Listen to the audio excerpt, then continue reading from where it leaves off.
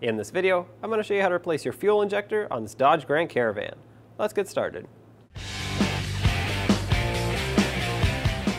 Before we start, I want to release fuel pressure from the system, so I'm going to pop this fuse box out. It's located on the driver's side under the hood, right next to your battery.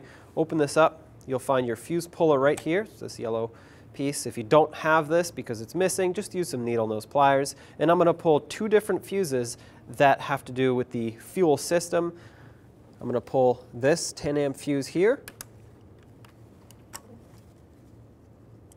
Set that aside safely. And this 20 amp fuse over here. Okay, this one's a little bit stuck, so I'll just grab it with my needle nose. Now we're going to crank the engine over. I'm going to pull these off so they don't fall down. Crank the engine over. That will activate the fuel injectors, but because we have these out, no fuel pressure is being fed to them, so they will basically just drain the pressure in the system. Crank the engine over. It may start and die, or it may not start at all. Okay, there we go. Now let's disconnect our battery. You're going to use a 10mm socket or wrench and loosen up this nut right here. This is going to unclamp the negative battery terminal.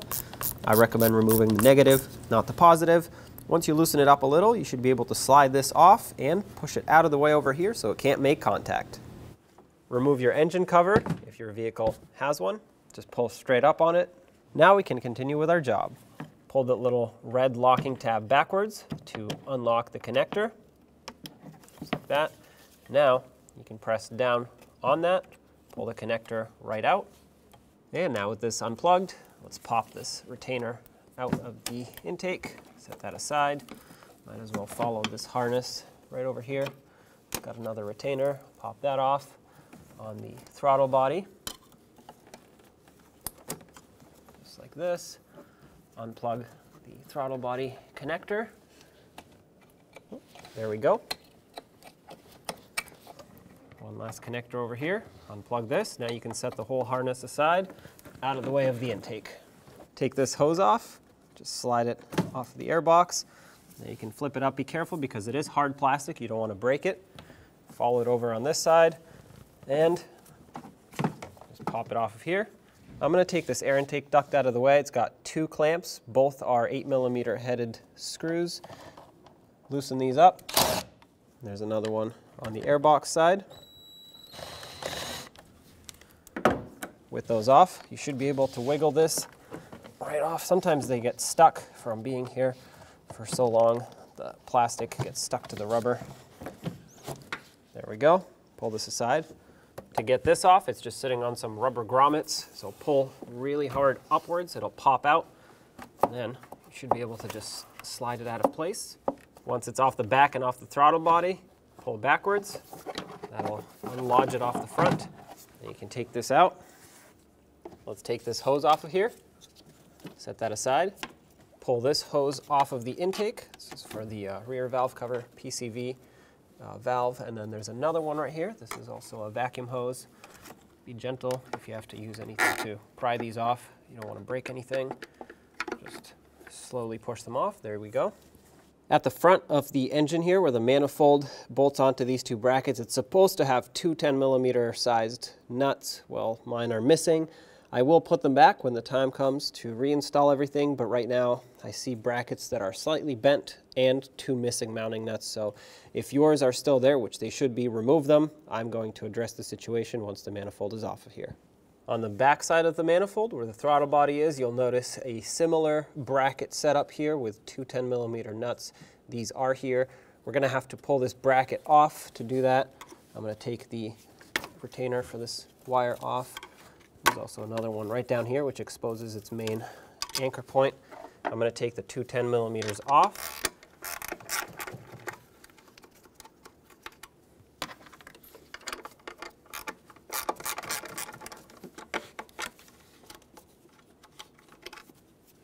And now let's take off that 13mm down there.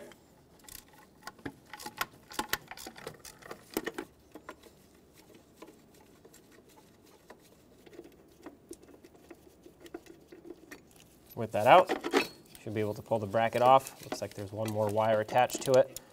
Pull that out. Now you can remove the bracket. Now there are 7 8mm headed bolts that hold this intake, the upper intake, onto the lower.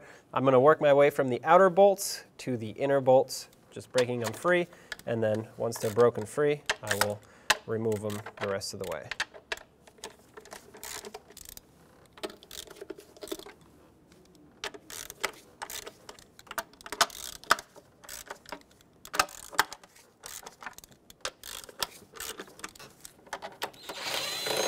These bolts will not come out completely.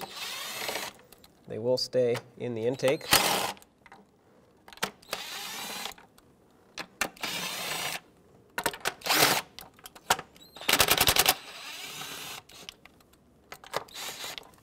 Now grab the intake, pull it straight up, set it aside. Now take this foam off. Now I'm going to unplug the fuel rail feed line. We did already relieve pressure before we started everything, so there should not be a whole lot of fuel coming out of this line. Keep in mind there still will be some that leaks out. You're going to want to squeeze this green connector, well, push the line in, squeeze the green connector, and that should allow you to release the line off the rail here. The part that's underneath is a little tricky to get to. I'm going to use a pick to help me press underneath there. There we go. Okay, there we go. Like I said, minimal fuel is spilling. Now we have to unplug the injectors. Just press on the tabs and pull them out. I'm going to pull these retainers out of the valve cover and then remove the harness, or just set it aside, just like that. 2 T30 Torx bolts hold this fuel rail on. Because I already opened up the rail and the fuel line, I'm going to use hand tools, not electric power tools, just so I don't create any sort of sparks here. Take these out, set them aside.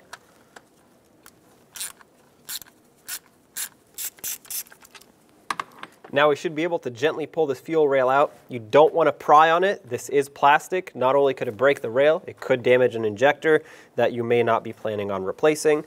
So very gently wiggle it back and forth. The injectors will eventually break free. There we go. If your O-rings get stuck inside the fuel rail, just pick them off and put them right back on the injector. Now we can set this part of the rail aside, and let's replace our injector. Now I'm going to show you how to replace just this one injector because the procedure for all the other ones is going to be exactly the same. I'm going to very gently take these needle nose pliers and pry this straight up like this. Now there is a lot of fuel down there, and that actually will help us because it will allow it to slide a little bit easier once it does break free. Okay, it's coming out, slow, steady pressure, and there you have it.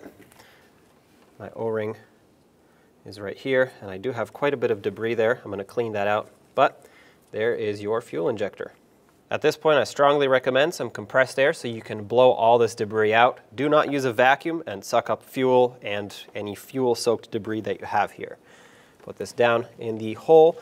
I'm going to put a rag over it so it doesn't blow everywhere.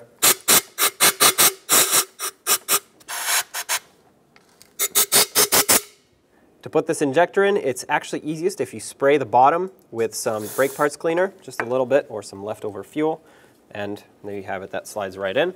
Now I'm going to drop the fuel rail down on these, and I'm going to take a little bit of brake parts cleaner, spray it on the O-rings. That's going to help them slide down into place.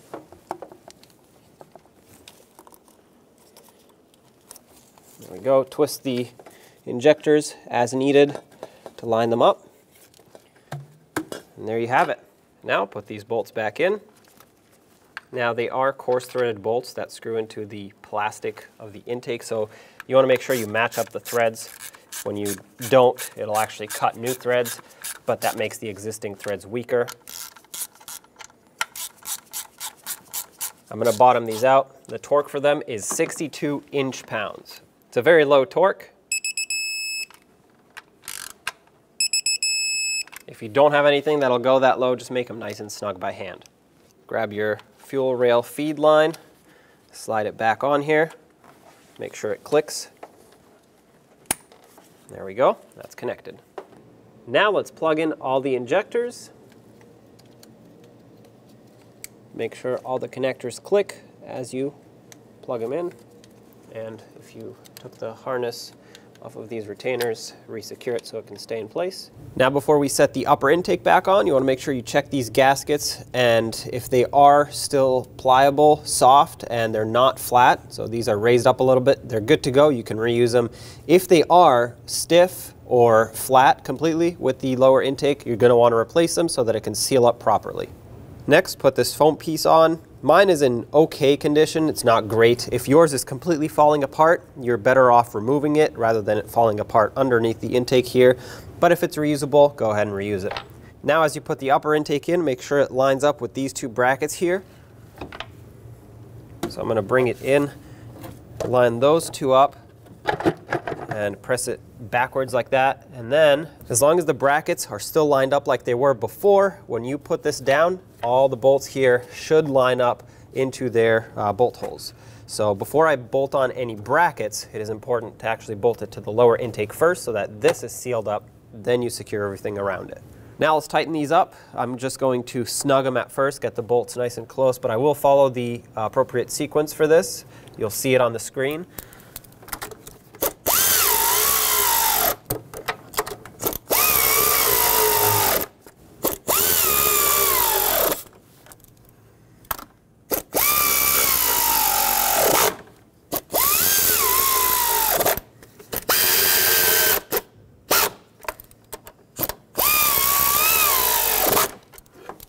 .89 inch-pounds is the torque for this. That converts to 7.4 foot-pounds. We'll follow the same exact sequence.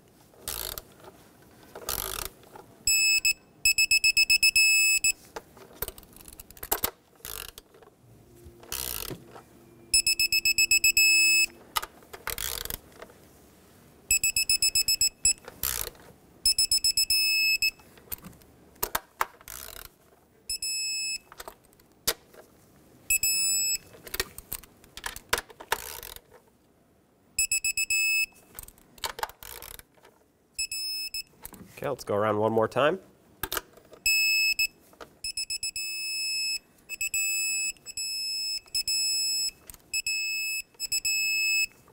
All right, that's torqued. Now let's get this rear bracket in. Not only do you have to line it up with the studs, but before I put it down all the way in, it'll be easier for me to resecure this harness onto it right now. Just like that. Now I'll line it up with these, and automatically it should pretty much line up with the mounting bolt or mounting hole for this stud at the bottom. There was only one. Okay, I'm going to thread that by hand until I get it close, and then we'll snug that up. The torque for this is 177 inch-pounds. That converts to 14.8 foot-pounds. Let's make sure it's nice and tight here so it can hold that intake manifold on the bracket properly. Make sure everything is still lined up before you torque this. That's it right there. Now let's put these mounting nuts on.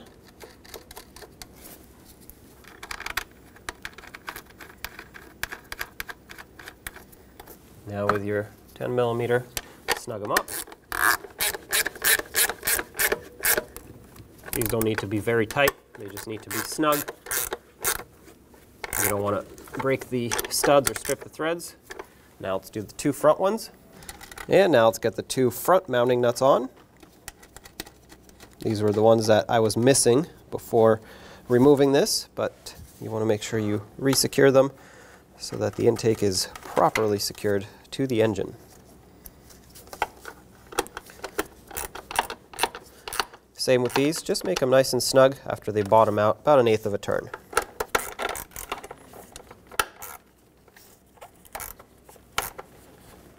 Resecure the upper radiator hose to the intake. Resecure your wiring harness onto that stud. There was another retainer over there. This also gets clipped into the PCV hose. And then might as well plug in the PCV hose while we're at it. Try not to bend this part too much because it is hard plastic, so you can break it, but make sure that this is seated all the way, or at least most of the way. You can see where the fitting ends. Resecure this over here, and might as well plug this in while we're at it. Make sure that clicks. This did have a lock, so make sure you lock that down. Put this hose back on the intake, resecure this over here, and then another attachment point there, but make sure the PCV hose goes over, or the vacuum hose. Secure that, and plug the throttle body back in. Make sure that clicks.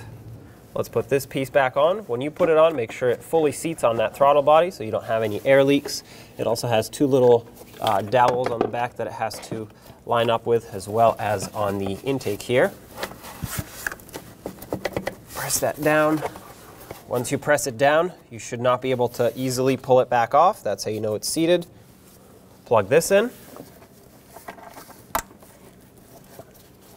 Take your air intake duct, place it on the intake side. Make sure it's bottomed out completely. Has a little notch on the top that has to line up over here. And same on the air filter housing. Once it's perfectly seated, go ahead and snug up these bolts. Once it's fully seated, snug up these clamps. For these, you don't have to tighten them a lot. Once they bottom out and get snug, stop right there, because if you over tighten them, it'll actually strip the little screw in there, and then you'll have to replace the clamp. Okay, that's it right there. Let's tighten up this one over here.